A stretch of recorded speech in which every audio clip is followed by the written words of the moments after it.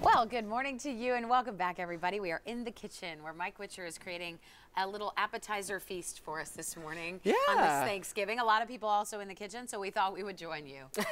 That's the way it is, right? Yeah. Thanksgiving, you know, get some coffee, get some OJ, maybe a mimosa in your hand. I'm not judging one single bit. No mimosas here in the kitchen right now. But what we're going to start now with is we're going to do, and I'm going to teach you how to do a pumpkin pie in a mason jar.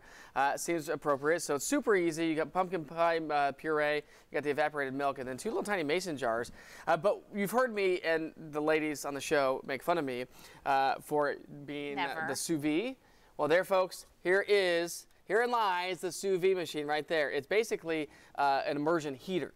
And so you set it to a certain temperature, and it keeps that water at a temperature. You cook in the temperature that you exactly want. You can't overcook it. You can't undercook it. It just sits in there. It's magical. It's magical. It is the best thing in the world. You are doing your turkey, aren't you? I'm doing my turkey that way today, and it takes 24 hours to do.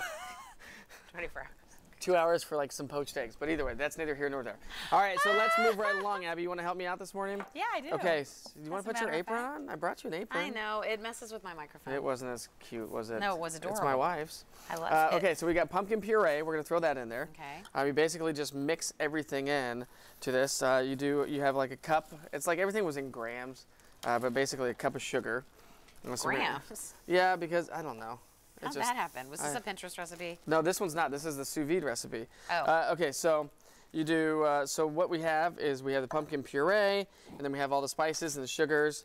So here we've got, here, you dump that in. Okay, you look through the list. You can tell. Well, yeah, no, we've We're got going to post these recipes nutmeg. online, Yeah, we've got nutmeg, we've got ground ginger, basically about a teaspoon of each. Here, you can keep that going. I'll open them, you dump. I gotcha. We've got nutmeg, ground ginger, we've got cinnamon, we have allspice. I mean, your classic pumpkin pie spices, right? Yes. This would go in a good beer, by the way. Good old pumpkin Ideas. beer or stout. Are you brewing right now in your head? No, well, yeah, I'm always brewing in my head. That was something. Then that was allspice. A little pinch of cinnamon, or a little pinch of salt. You gotta always have a little bit of salt. Okay, you kind of want to probably get this down so it'll mix together well. Boy, this little food processor. This is easy. Do you not have one? So, no, I do, but I don't use it near enough. You're doing all this, and I'm sitting there going, why do I not use this all the time? Okay, let's put the lid on. We'll get that mixed up just a little bit here. Okay, we'll mix that up. And then what we're gonna do is we're gonna add an egg, 2 eggs. So 2 eggs go in there. And I don't know, I'm not a pie maker, so I don't know if this is what you typically add to a pie. I think it is. And then some evaporated milk goes in there. You can get it going. Okay. I don't even know what evaporated milk really even is. Literally, I don't either. I'd probably rather not know. But I mean, what? You had $1 there, you have 50 cents there. The spices, no. $15 I mean, keep it going a little bit more. Oh, really? Yeah, well, let's get the stuff on the sides. I was thinking we would do that, yeah. Oh, okay, sorry. You know how you kind of have to do that. And then, so this actually makes, I think this makes, because it says you're supposed to put them in 4-ounce mason jars. So it actually makes several. These are bigger than 4-ounce mason jars right here. So I just brought them for show and for, you know, to show you, but.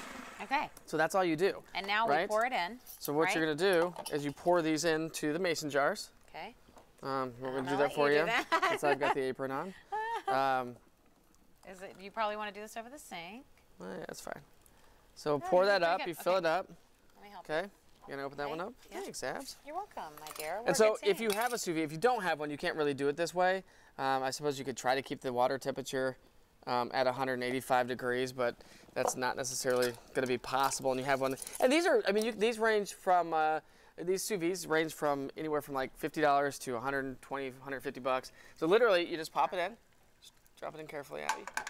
Drop it in, like that. And now it's just going to cook in the hot water. So like anything you sous vide, you cook to the temperature that you want it to be. So like you can cook steaks, hamburgers and whatever, and you put them in a bag and you cook them. And so like your steak, you say you want medium rare, you can cook it to medium rare, then all you do is sear the steak on the other side. So genius. It absolutely is a really brilliant way to cook. And so the other thing is I'm doing my turkey this way. The turkey just goes into a pot of hot water, cooks for basically 24 hours. It frees up your oven. Yeah, it frees up your hands to do everything else. What about the crusty, like, buttery skin? Ah, you still sear it in a pan when it's done. Okay. So it will still be, I will post pictures. I will. I want to see it. I want to see it. Anyway, so this is the cook. We got more recipes coming up this hour. Yeah, this is going to be fun.